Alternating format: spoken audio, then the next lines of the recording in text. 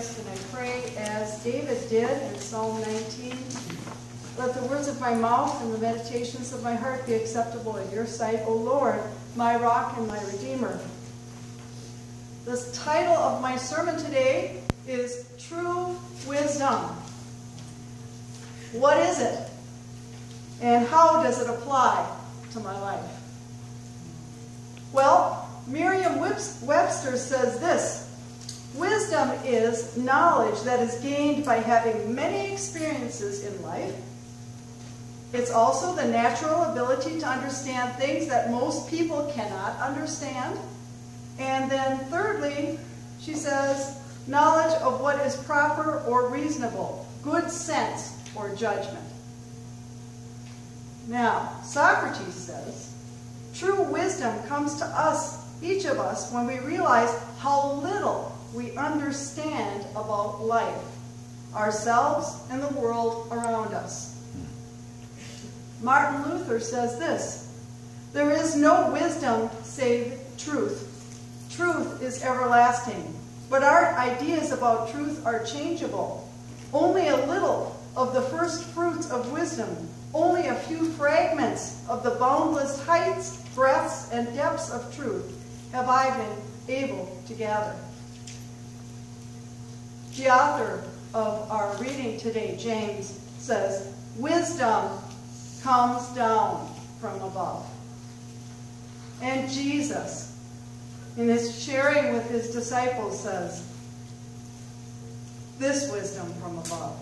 Whoever, if anyone would be first, he must be last of all and servant of all.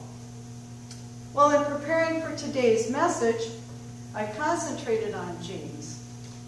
And I made a list of the qualities of the two kinds of wisdom that he talks about: the earthly wisdom and the wisdom from above. Now, as soon as I get this to work, there we go. Whoops, let's go back. This is a first for me to do this in the pulpit, so please be patient with me.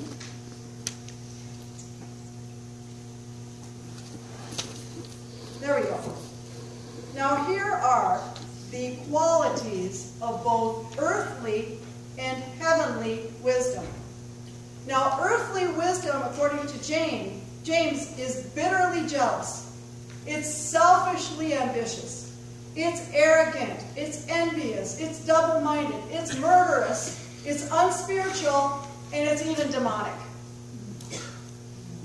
Heavenly knowledge, however, is pure, peaceable, gentle, open to reason, merciful, and free of prejudice and hypocrisy. Which one would you like to draw upon? I remember thinking about wisdom and talking about wisdom in seminary. And one of the things that we talked about was the difference between wisdom and knowledge. What is the difference between the two? Well, wisdom is the principle. Knowledge is the practical application. Okay? Guess what? God has both. Okay?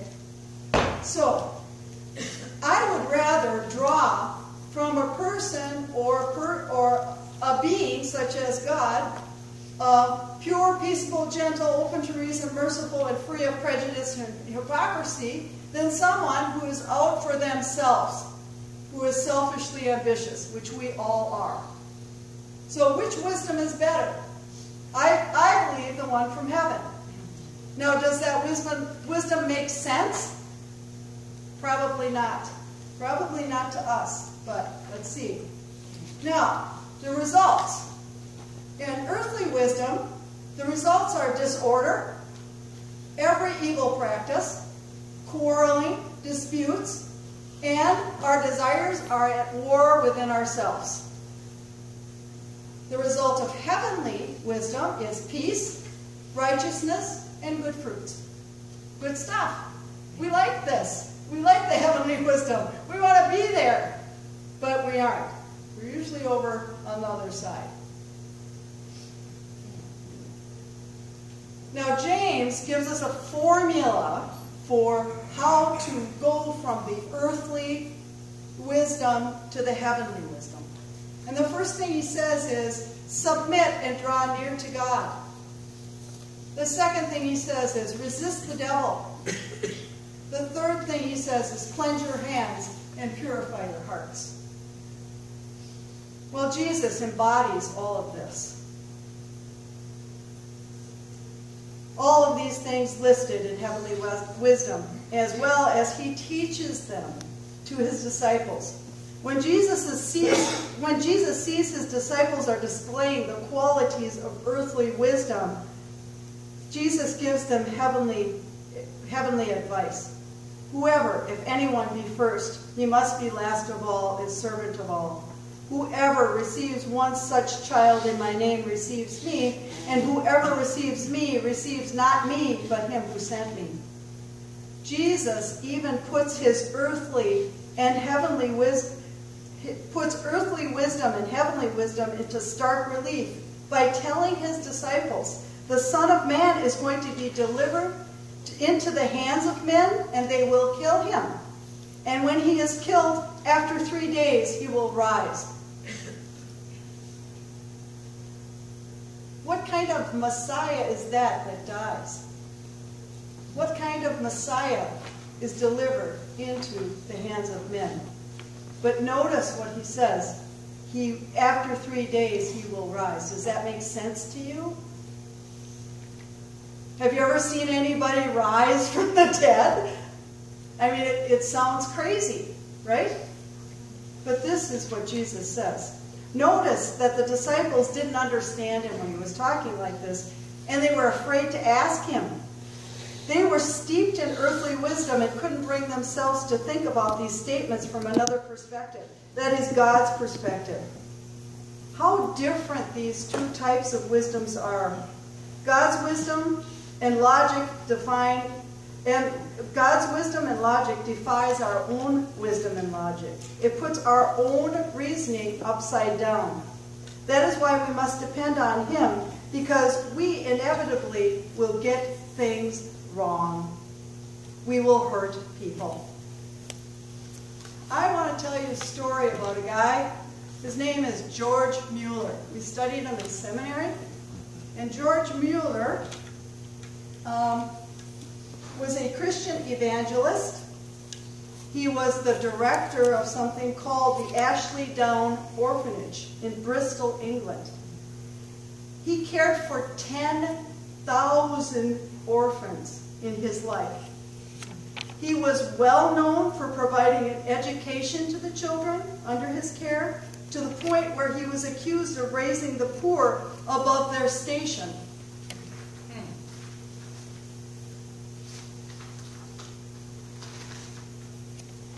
He also established 117 schools which offered Christian education to over 120,000 children, many of them being orphans. He did all this by relying on the living God, by prayer. Now, George didn't start out being a good guy. At the age of 5 or 6, well, first of all, George was born in 1805, so we're talking about a 19th century guy. And his parents were pretty wealthy. At the age of 5 or 6, he started stealing from his father, from his wallet. And then, as he grew older, he started lying about that. He started stealing from others. He became a drunkard. His father was so concerned about him, he wanted to advise him about getting a job. He says, well, why don't you become a preacher? Because if you become a pastor, the state will take care of you, and you only work 1 day a week. Okay?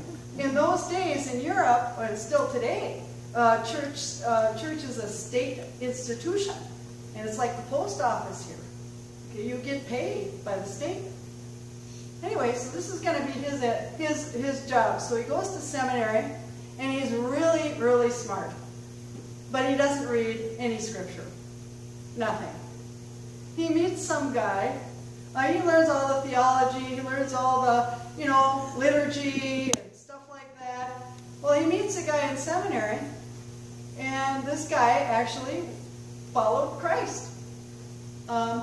This guy asked him to come to a meeting with him. And so he did. He went to this prayer meeting with this guy. George is there, and these people were praying. And they prayed as if they were talking to somebody who was living, who was standing right next to them. And he never heard such prayer.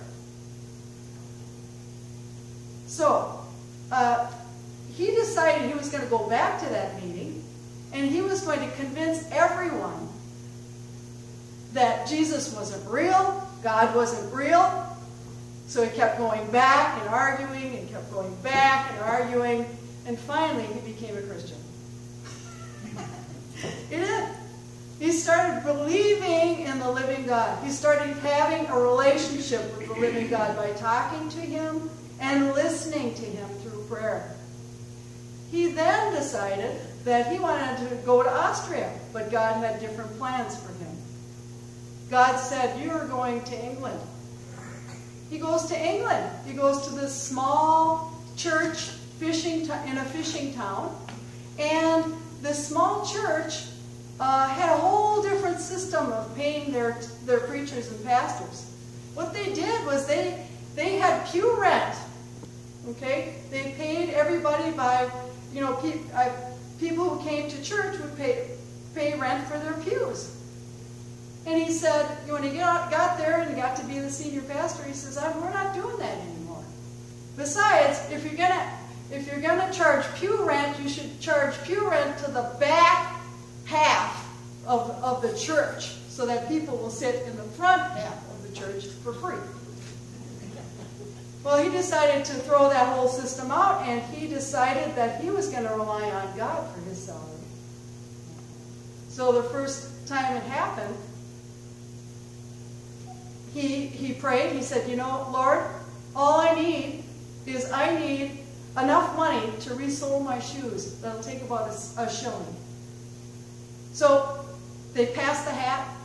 They had this locked box, and he got in that box that first day 1 shilling to take care of his boots. He went on and on to pray for his provision and needs. He got married, had children.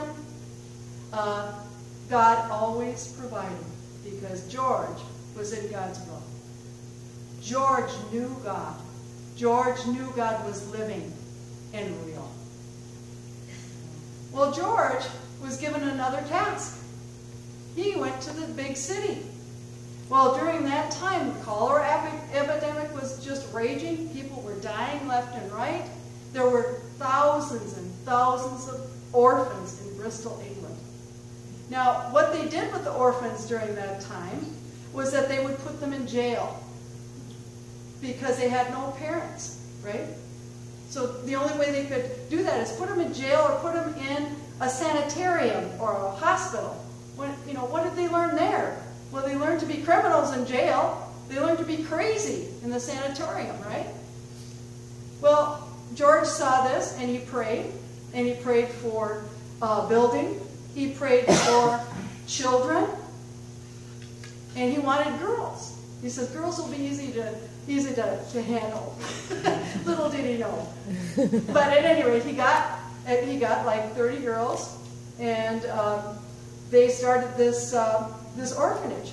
Before long, he had 2,000 children and 3 buildings. And he did this all through prayer, all through his relationship with Jesus Christ. That's all he did, was depend on Jesus for this. Now, of course, he had to listen to Jesus. He had to know what God's will was for his life. But he did. Amazing things happened. His wife and him, they hawked their jewelry, their wedding jewelry. They had no money left. They had 2,000 children. They had no way to provide breakfast, lunch, or dinner for these children. They prayed, and they prayed all night. lo and behold, the next morning when the kids were in the dining hall, a milk truck broke down in front of their orphanage. The guy comes in and says, "Can you guys use some milk? You know, it's going to take a long time to get this truck or this trailer or whatever it was. Maybe it was a horse-drawn trailer, probably. But anyway, it'll take a long time. My milk will spoil." So they had milk.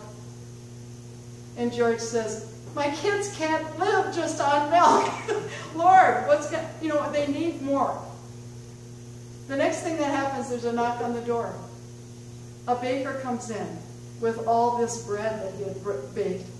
God woke him up in the middle of the night and said, "Bake bread. The orphanage needs it." And he did. And they were fed that day. Another time, the boiler broke down.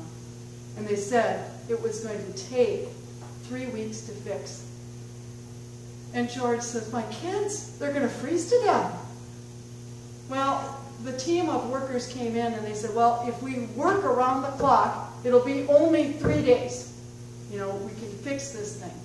So they turned off the boiler, but George was praying the whole time saying, "You know, Lord, my kids need heat.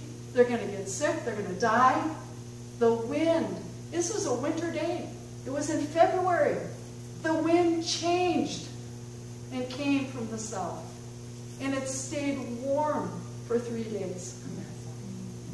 And then as soon as the boiler was fixed, it went back to normal. You see, we are privileged to be believers in the living God. We are privileged to rely on His wisdom. He created everything. George is a living example of this. He was. He's now dead. 1805, he's got to be dead by now. No, he is. But I would really like you to read this book. It's just a short book. It's the autobiography of George Mueller. Very good. And George Mueller also has a website, georgemueller.org. I will put the link to that website on our Facebook page, and you'll be able to listen to a guy who is portraying George and telling about his stories. And I think you will be just amazed. Now, I think I have one more slide. There's George. Look at him. He's an old guy, but he's got only God can put that sparkle in your eye. That's right. But anyway, there it is. There's the book, if you're interested. Our seminary picked it up for all the staff members. We, as students, all read it. And it's just a living testimony to how God lives and works in our world today. And still does. Just as He does in the Scripture. So, let's pray. Gracious Heavenly Father, thank you for your wisdom. Thank you for being a God who wants to be with us, work with us, be in us, talk to us, and show us the way. Lord, because if we had our way, we would be going down the wrong road. Thank you, Jesus, for your wisdom. Thank you for embodying the wisdom from above that makes no sense to us, but makes sense to the one who made us. Holy Spirit, stir within each one of us and remind us that Jesus is there, He's living, that the Father is there, He's living, and you are living within us, that we can rely on you, have a relationship with you, speak with you, and amazing miracles will happen. Only good happens when we rely on you, Lord, because you are the only good in the universe. And we pray all this in Jesus' precious name. Amen. Amen. May I share something at this time with the congregation? Certainly. Stand up. In your sermon, when you talk about the miracles of God, I asked God, I said, God, do you still heal today like you did in the biblical days? And so I went into a search of that. And Charles and Frances Hunters were in Hastings, Minnesota, and I went and I listened to them. And people would hit the floor and you'd think they'd crack their heads wide open. And anyhow, I thought, and I was so intent on watching that, and all of a sudden I felt a heat on my back, and it was hot and it was moving, but I was too intent on listening to what was going on out there. So I let it go. Well, that was in the 80s. And so in 1999, in fact, in the fall of 98, I had a problem, and I doctored all winter down in Texas. And I went through so many tests and so on. I'd walk in and say, well, okay, what's next? But you know what? God was with me the whole time. When this happened, I became shook for a half hour. And in that half hour, I became very peaceful, and I knew that God had his hand on me and that I was going to be fine. I knew exactly what was going to happen, that I was going to have cancer, uterus cancer.